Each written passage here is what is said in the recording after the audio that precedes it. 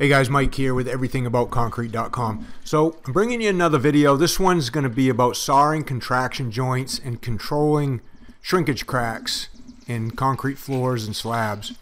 You know, why do we have to saw cut joints in there?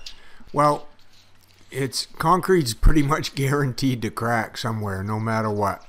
It just seems like that's the characteristics of this stuff. So what we do is we saw cut down about 1/4 of an inch, as you can see in this picture here on my website.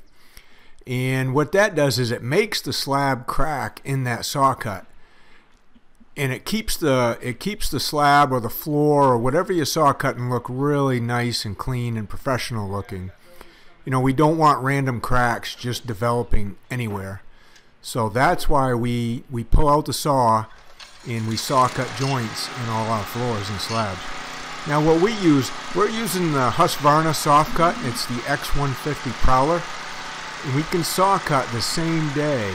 And that's why we use this saw, so we don't have to go back to the job the next day and get the saw cuts in.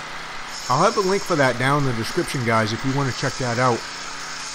It's definitely worth the money. I highly recommend this saw. It's real easy to use, as you'll see here, Luke using it on this garage. And it's probably the best saw that we've ever used.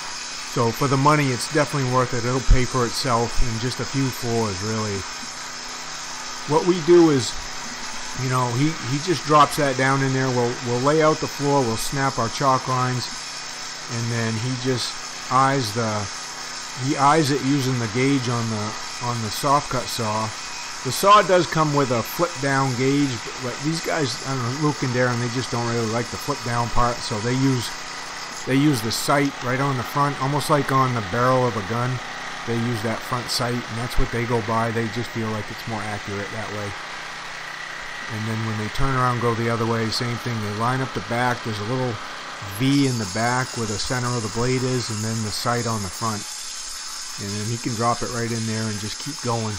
There's a center drain in this garage slab. It's a little hard to see here in the picture, but that's why he stopped right in the center. He didn't want to cut through the drain. So he's going to cut these 4 joints in here. And, you know, make sure you stick around for the end of the video. I got some really cool insight as to when we cut these joints and just how fast you can do it after you pull the power trowel off. I've got a few other jobs on here, and I think you're going to find that's really cool. Yeah, you can see how Luke just kind of eyes that. He can get it, you know, about as straight as humanly possible by doing it by eye like that. You can see the little sight he's using. Once you do a few of them, you get used to it. And you know, we found that the drop down bar on this, that thing was about 18 inches long. It was it just vibrated a little bit, and we didn't like the way it vibrated, and there was no real good way to keep it tight, so we just took it off and just used the front sight. You can see the little bit of dust that saw makes when it saws. It's really not dusty as far as being in the air. It kind of puts the dust right there on the floor, and then you can boom it up. Makes it real easy to boom up. The blade on this thing is 6.5 inches, and it goes about 1.25 inches deep. So on 4-inch floors like this, it's perfect, really. You know, if you're pouring a 6-inch floor, I mean, technically you're supposed to go 1/4 inch to depth, but if you saw this early in the process, we've never had a problem with 6-inch floors cracking in the saw joint. So for us, we use it on all our 4-inch and 6-inch thick stuff. The good thing about the saw is, though, it's light enough so one guy can pick it up too if he needs to, and you know, if you got to put it down in the basement or lift it up in the truck, you know, one guy can do it really easily. Anything bigger and you're going to need 2 guys. Husqvarna, they make all kinds of size saws, different size saws, but this one is probably the most convenient for everybody, whether you're doing residential stuff or light commercial stuff. You can see how quick you can saw a cut. We've got an electric one too that we use occasionally. Actually, I got 2 of them, but the guys really love this one. They like this one the most. Yeah, it just takes him a few seconds to line that up, then he drops it down. And then, you know, when we saw this green, it really cuts good. The saw cut doesn't really ravel either, because we got, you know, if you got a brand new cutting edge, brand new diamond blade on there, and then you got the skid plate, a good new skid plate, the cuts are pretty clean. Otherwise we wouldn't cut. You know, we're not going to damage the floor and ravel that joint if it's not going to be the best job for the customer. So you just got to keep a new skid plate on there. The blades, as far as lineal footage, we seem to get about 1,000 lineal feet out of each blade. Alright, so it's 12:40. If you remember, we started power troweling at 11 o'clock. We got done pouring the concrete at 8:30. So about 4 hours later here, we're sawing it. That's how fast this stuff dries in the summer. So, you know, if you're thinking of doing this yourself, you got to really be prepared. You got to know what you're doing. And we always saw our expansion joints in the same day. That's why we got that saw. That's a special saw for doing it green. You can saw them in the next day. You know, I'd do it early the next morning if I was sawing them the next day, but we have that soft cut saw we saw them in the same day. That's why we have the saw. But it's hard enough to saw. You can see we got all the forms stripped off already. This has styrofoam all the way around it and under it. So by the time, from the time we got done pouring, 8:30, until we're done and sawing, it was only about 4 hours. That's how fast this stuff dries.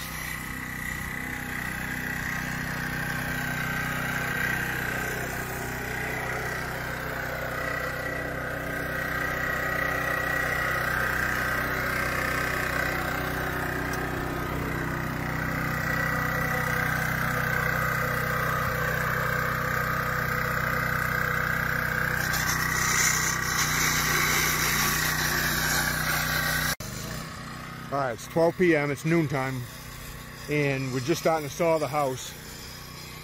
So, 4 hours after we got done pouring the concrete, we're sawing it. And we had to wait about 2 hours to get on it with a power trowel.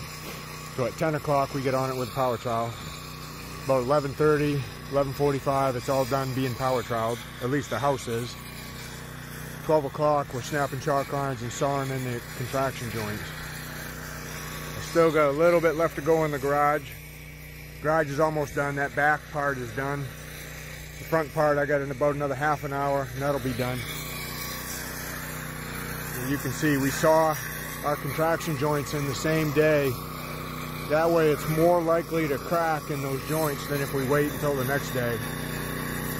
That saw blade goes down about 1.25 inches deep, and it just scores the concrete, so it gives it a relief cut.